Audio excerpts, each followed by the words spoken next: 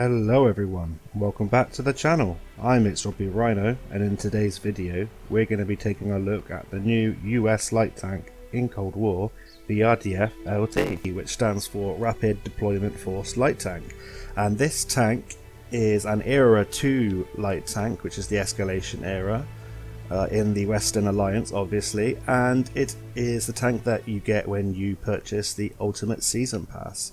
It's a 6-shot autoloader and it's very mobile, and we're going to talk about the statistics of the vehicle and then we will hop into some gameplays for you. So I'll bring up the detailed statistics for you. Some of these will be altered by my commander and equipment setup, but I'll talk you through the base statistics, talk you through what's changed, and then we're going to pop into the gameplay. And of course, if you'd like to skip through to the gameplays, obviously you're more than welcome. It's your way to watch the videos however you want, so that's absolutely fine. So let's crack on with the statistics.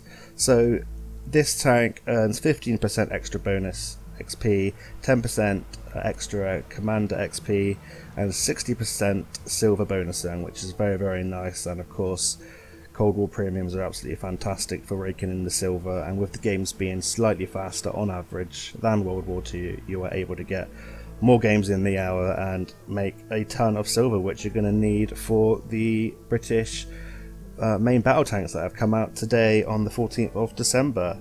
This tank has 2,400 hit points and a base view range of 550 meters.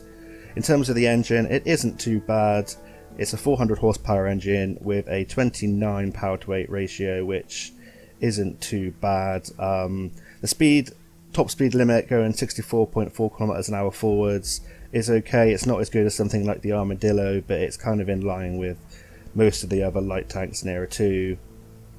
The hull traverse is 40 degrees a second and the turret traverse is 60 degrees a second. And now we get on to the really nice exciting bit of any tank, as I always say. It's the gun. This is a 75mm automatic cannon. It's a 6-shot autoloader with a reload time for the clip of 11.5 seconds with an intra-clip reload of 2 seconds.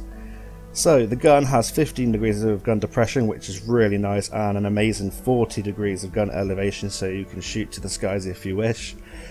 The damage on the APF SDS rounds is 205 and on the HE it's 250, and the penetration is 354 on the standard APF SDS, and on a premium APF SDS it's 418, which is not as good as something like the Stingray, but it's a lot better than quite a few of the other light tanks in Era 2.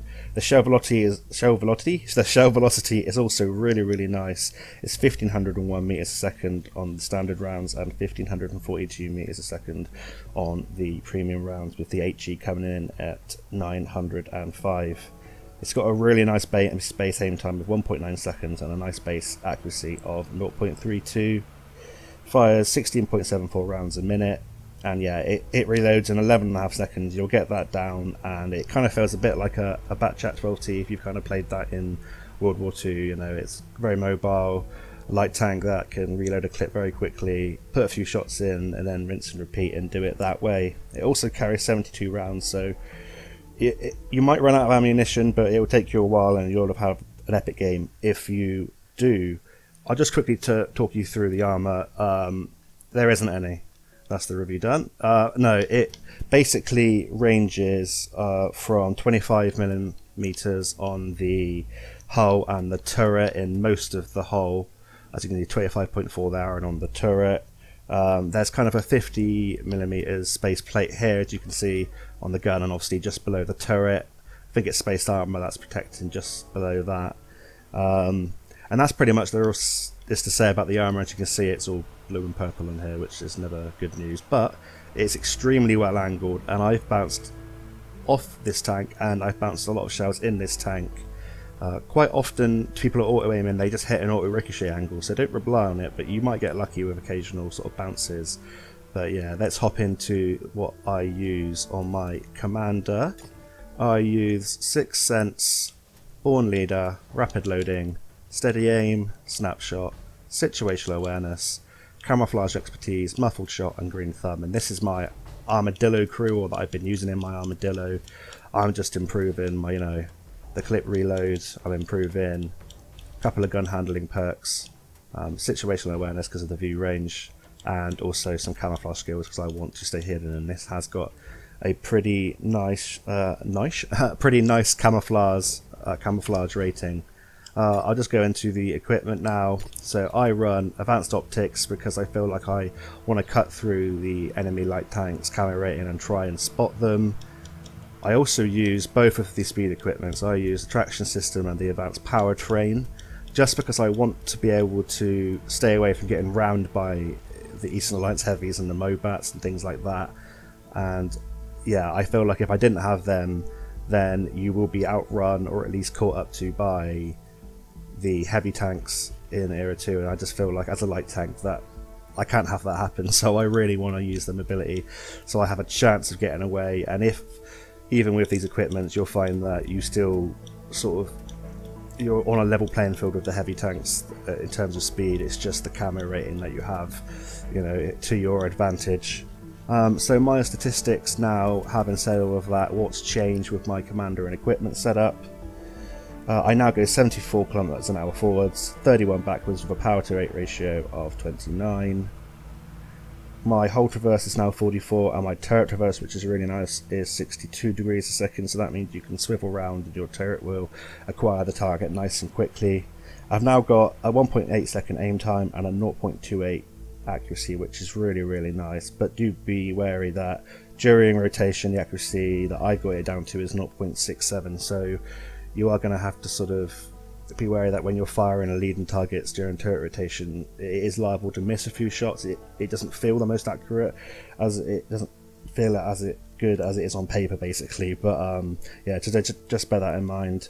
And with all that said, I think let's just talk about the view range that I've got now, which is 672, my concealment rating of 224. So yeah, very nice. It's not as good as the Armadillo, but it's better, or on a 11 player field, than something like a Sheridan. It's very similar, and the Stingray and things like that. So let's hop into the gameplays and show you what kind of games I've managed to have in this tank.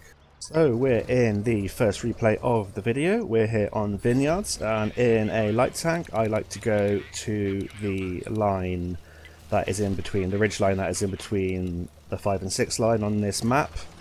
I take a little jump there going forwards, and because you're a very light tank, I lose a couple hundred hit points there, which is a little bit of a frustrating start to the battle, but nevertheless we're going to carry on anyway.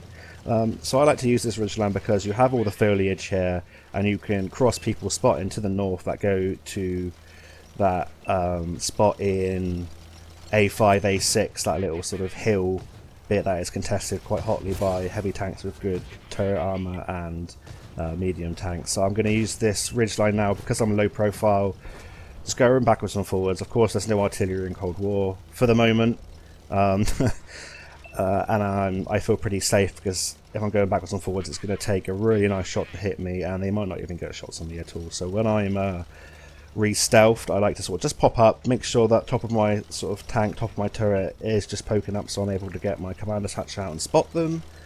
And yeah, I'm just going to carry on doing that in this position. I'm a little bit wary. I'm also wary, I'm very tired, but I'm also wary of tanks that are going to make it to that A6 position as that heavy tank has. But as you can see from my camouflage circle, even when moving, of course, I am sort of on the cusp of being spotted. If I fire, I get spotted. And if I don't fire, I won't. But in that short sort of little bit of spotting there, a little bit of active spotting, we picked up nearly 3k or just over 3k now assistance, and managed to get a couple shells in as well. And it feels really strange, this tank in Cold War, because I quite enjoy it. I like the reload. I like popping out shots really quickly. The intraclip reload of 2 seconds can be a little bit frustrating sometimes because I feel like I'm hanging around opponents too long, if that makes sense. Something like an Armadillo, you've got, you know, you're a lot smaller, you're a lot quicker, your traverse is a lot better, and you just fire a lot faster, even with the nerf that tank got. I can't speak today, English is hard, which is ironic considering we're playing British tanks, but there we are. So yeah, anyway, what was I saying?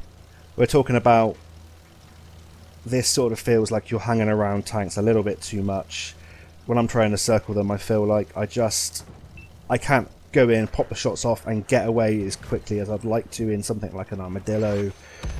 Even the mauler's a bit easier because the camera rating's better, it feels like, although this is quite comparable to a mauler. So I kind of try and spot at the start, usually, get long distance shots in if I can, and then I go in later on and use my hit points later on to go in and dump my shells into an opponent, so that even if I take 1 or 2 shots, it doesn't matter, and I'm trying to push my damage up. But the first game you're going to see here on Vineyards is all about the sort of spotting role that I'm playing in this tank. I noticed that I was getting shot there from the enemies that have circled around towards our base, so I've used the bridge as cover. There's a 120 directly in front of me, and I'm just going to try and poke up and keep him lit for my medium tank. That puts a lovely shot in and sets the 120 on fire. We're going to go in now on the move, put a few shots in. From that range it shouldn't be a problem.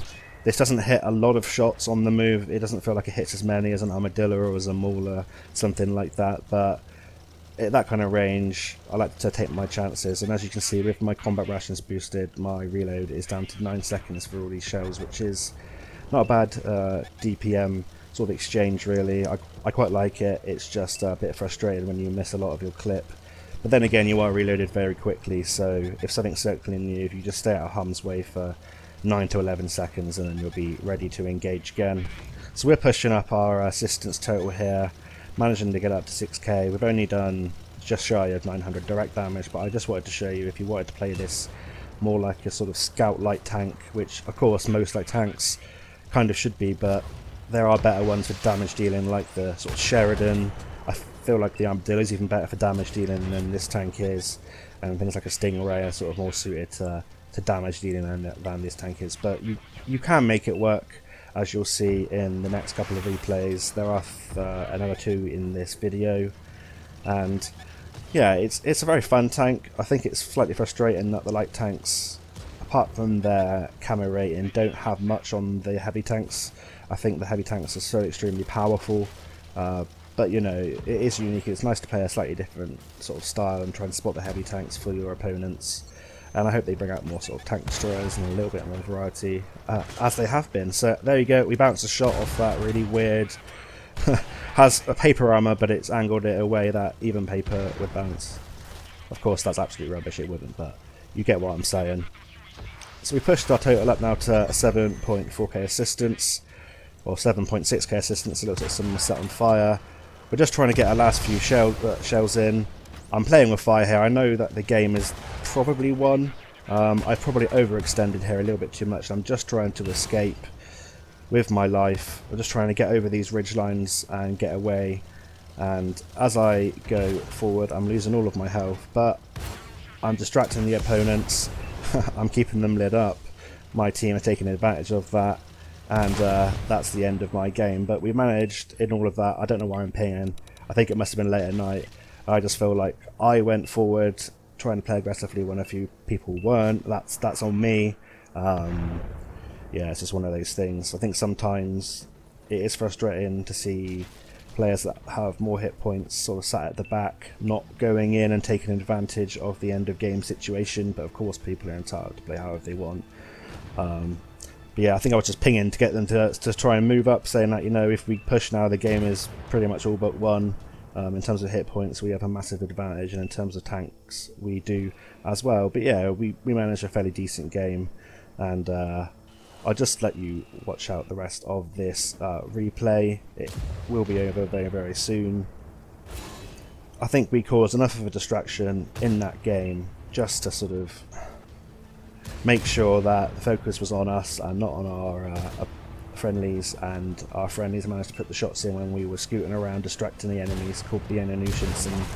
And in that regards, it is a little bit like an armadillo, like a little bit of a pest. A lot of the light tanks actually are, because of the camo rating. You're not spotted until you get up like sort of within 150 to sort of 50 meters, depending on foliage and where you are, and then you get spotted, and then yeah, by that time you're already close to them, and yeah, you're able to dump your shells in. It was a little bit lackluster, I guess, the damage, but you can obviously make it work, because, you know, look how good the armadillo is and things like that, so you can definitely make this tank work. So that's the end of that game. We finished in second place, even though we didn't do a lot of direct damage. 8.1k assistance, 1700 direct. We finished with 1304 base experience points, 1 kill, and yeah, very, very nice. We pick up 347,000 silver. Have a nice game. That's enough yapping. Let's head into the second game where I do a lot more direct damage and have an impact in that way. So see you in a bit. So we're now in the second replay of the video on Peatfile Ridge, which is really nice to see in rotation after a long time out, and I think this map it plays really nicely in Cold War.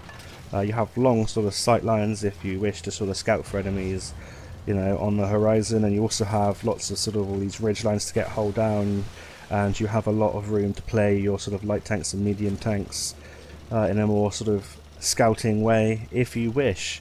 You usually find that it's a bit hectic at the moment, so I think there's obviously a lot of new players since this map was last in the game, and obviously after a while of a map being in the game, you find that a certain map has a certain meta. A lot of people like to go to a certain place, and that does change with the player base changing, and at the moment I can't quite predict what teams are going to be doing. So what I've chosen to do at the moment in my RDF LT is to come here to this position in D6, the bottom of D6, and use all of these little trenches to sort of just poke up, spot tanks around me. Of course my view range, as you can see, extends for a large portion of the map. I'm spotting that hill where a lot of tanks like to come from their spawn and sit in E9, and I'm just going to sort of sit here and try and keep things lit and hopefully get a few shots in as well. And if I do get shot at,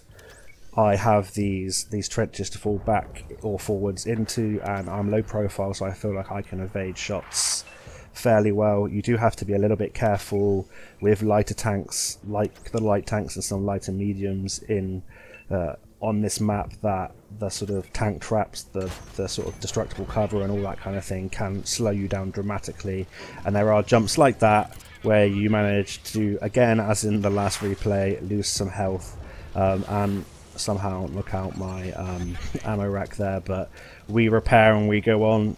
We picked up a shot into, I think it was a mobile on the hill, around 600 assistance. I think I might have pushed a little bit too far here, and I've noticed that tank's coming after me, so I'm just going to try and escape, try and wiggle and make myself as hard as possible to hit. Unfortunately I have a bit of a physics moment there, and I do not want to get hit by the ATGMs on this M60A2. I'm going to try and use that rock as cover between me and him, and I'm going to put my last few shells in. This is a nice turret traverse that you can see here. We bounce a few though, but we also put in a few, and I'm off on my merry way to go elsewhere and try and come in from a different angle. But in that engagement we managed to pick up 1900 assistance, and we're now up to 801 direct damage. We're going to see what we can do. I think this is a really nice tank to come in. Any kind of autoloader basically is nice to come in when an opponent is distracted, dump your shells by taking minimal damage, you know, preferably no damage, like I'm doing now, coming in behind a tank, keeping them unawares when they've just fired, so I can get a couple of shells in and then I can leave. And I've put a couple shells into that RDF LT on the enemy team, and he was taking out in the shell coming after mine. And I'm just going to back up this heavy now, because you are reloaded so quickly. You are able to, you know, get your shells in very, very quickly. You don't have to go too far away from the battle if you have support. You can just circle around and come back in, and you should be reloaded within 9 to 11 seconds. Don't really do much there, but if anything, I try and cause a bit of a distraction, and I was going to come up behind the rear of that heavy tank and try and put some shells in. Of course, as with all sort of APCR, APF, SDS rounds, you will lose penetration over distance. That could be a little bit of a problem if you are firing sort of, you know, especially at Spaced Armour, especially at the Eastern Alliance heavies. But we're getting some nice shots here into this Mobat. Just going to fire our last one there. Goes into the top cupola, I believe there. We managed to bounce a shell from an enemy light tank there by the looks of it. Probably a T92, something like that maybe. Again, we're reloaded again. and we're going to go off and try and find our next targets. There's only 3 enemy tanks remaining. There are 3 light tanks. There's one on this hill, and I'm going to come up and see what I can do. Going to reload on my way to the hill so that I'm fully reloaded with all my 6 shots when I get to the opponent. I have to be a bit wary that he won't just be pre-aimed for me and shotgun me, but I see a shot fired to my right there. Look over free aim and I can see it's the enemy RDF LT. We're getting our shots in, and we're just ducking between every sort of 2 seconds of that interclip reload. We're just ducking behind so that he doesn't get a shot into me, and that's the way I don't lose too many hit points there. We get a friendly little nudge by our teammate there, and we're just gonna try and help our teammates take out this light tank. We get another shot into the light tank, but we change our attention to the BMP-1, who has ATMs that can be very dangerous. Get a shot into his tracks, trying to retrack him here. Probably not necessary to do it at the moment. I mean, I guess it's just me trying to get the last bit of assistance, but we managed to get a ram kill in the in the RDF LT, which isn't too easy considering this tank isn't very heavy. But just in that sort of short space of time there, we're able to pick up a substantial amount of damage to sort of bulk up our game a little bit there. We pick up 4.8k direct damage, 2.3k assistance. We get a kill, and we have 1304 base experience points, finishing second on the team. So we're going to head into the 3rd and final replay of the video, and I shall see you there. So we're now in the 3rd and final replay of the video. We're back on Thiepval Ridge. Since sort of playing after the last update where they introduced the revamped maps, all I seem to be getting is Thiepval Ridge and Desfall and probably one other map in rotation for a session, especially on Cold War, but that's okay. It's nice to see these maps, and it's a nice map for a light tank. So I'm going to be sort of going towards the south of this map, sort of heading on around and seeing what I can spot that comes down the one line from the enemy spawn. As you can see, there are a few more bots, that's what they're called, bots on the enemy team for this battle, but it just goes to show what you can do damage wise if you are given the opportunity, and of course being a scrub I need the bots to do it. But yeah, I've been having kind of, I guess, in between this game and the sort of first game, kind of roundabout results like in that level. I haven't been doing incredibly well. I haven't had any what I'd call sort of epic, you know, games like where you're getting the sort of 7 to 10k markers, but I'm having some decent impacts in terms of the spotting between sort of 1 and sort of 4k per battle on average, and I'm getting sort of between 2 and sort of 4.5, 5k on average in terms of direct damage. And I think it's not a tank that you're going to be easily doing sort of a lot of direct damage, and it's not a tank where you're going to be like the Armadillo was when it first came out, and especially when it first came out you were seeing results like, you know, 12-13k assistance damage. It's just not that kind of tank that you're going to be doing that. You can get epic games, I've seen a few already, but there are tanks that it's a lot easier to do that kind of damage in. So we've come down here, there are a few more enemy tanks than I'd hoped, and I'm just kind of trying to cause a distraction, wiggling in and around, but I think I've outstayed my welcome, and I'm just going to fire on a move and escape with the mobility this tank has. In that sort of engagement there, we managed to pick up 1600 assistance and 2.2k direct damage, and I'm just going to try and use these rocks here to try and get up on that hill, but I think I sort of ever so slightly skidded back down, so I thought I'm just going to sort of rinse and repeat and help my tanks out that are down here. I was going to go right out front, but I'm not going to do that in front of a T62M1 because that has an ATGM, I believe. I think it was added after it was introduced. So I'm just going to leave. They're outnumbering us by quite a bit there. I might be able to get a different angle if I go up onto the hill.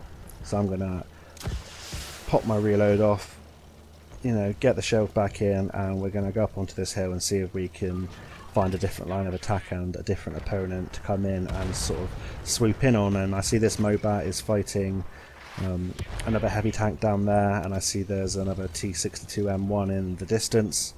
Gonna sort of see if I can try my luck. Immediately as I fire, that tank pops the smoke, which is a bit frustrating, but I didn't hold out much hope of hitting the sort of lower plate from that angle, and I wouldn't have penetrated with standard anyway. So we popped our combat rations in the meantime, and we got our reload in, and now the teams are very even. We're going to sort of float around this little middle area, keeping that T62M1 lit, trying to get as much assistance as possible. I noticed this medium tank is sort of coming along in front of me. I was hoping to wait till he fired, but it looks like it's just completely focused on the enemy tank. I mean, it is a bot, so what did I expect? But we managed to get a few shots in. Fortunately, we just reversed in time there as he fired, and just tracked us, but we get all of our shells in, bouncing one I believe or two, and then we're just going to use an ability to get up on this ridge. And I think this tank is really nice in sort of combating medium tanks. Just because of the mobility and the camo. With the heavy tanks, they can ram you, they can keep up with you, but a lot of the medium tanks can't, and some of them have a slower traverse, or slow enough so that you're able to sort of evade their guns. We're going to put a few shots in there and try and get out through the trenches here without taking a shell. Just trying to sort of dip in and choose the path of less resistance, because some of these sort of destructible little bits here do slow you down, as I said earlier, quite a lot. Going to try and come up behind this T62M1. It's a bot, so it's probably going to be able just to snap me anyway. I'm just trying to come in from a different angle. I can notice I'm still detected. A shell comes in from my right somewhere, I'm not sure where that's from, but I'm just going to try and escape now and get some distance, because those tanks were converging on me. I didn't have sort of friendlies right there to my assistance. But fortunately, the M60A2 on my team shuts down the Object 120, which is obviously a very dangerous tank with a very hard hitting gun. And now that this 62M1 is focusing on my the bot on my team, I'm going to come up to the side and the rear of this T62M1 and get as many shots as I can in, and hopefully finish him off. Unfortunately for me, sort of pays attention to me, but fortunately we're able to juke him round and get our last remaining shells in. And that's a little bit annoying there that I didn't finish that tank off, because of the low rolls in Cold War, that you don't have the same RNG now as World War II, where you're rolling, you know, you can roll higher. You often do leave tanks on sort of one shot. On this tank, if you go in with a clip, you have to sort of expect to low roll and expect maybe to do a lot less damage than you would on average in this clip, or you should on average, should I say. But yeah, in those engagements we managed to boost our direct damage up to 5k, our assistance up to 1800, and that's the kind of game that I consider, you know, a pretty damn decent game in this tank, a pretty good game for making silver, and I'd be happy with my impact regardless of whether there was a lot of bots or just, you know, all real players on the enemy team. So we trying to fire on the move here. That bot put smoke out.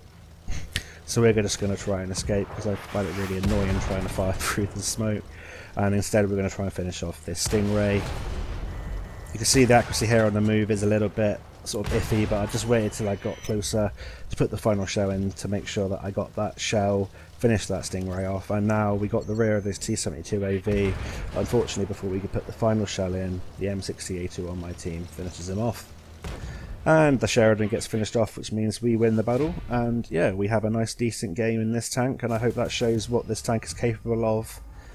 You're capable of some nice assistance. You can play it, you know, just purely sort of scouting and going in at the end, or you can try to go damage at the start, long range, and then go in to use your autoloader.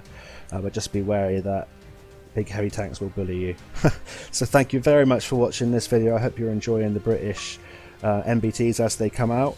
I hope you all have a great week. I'll see you on the battlefield, and bye for now.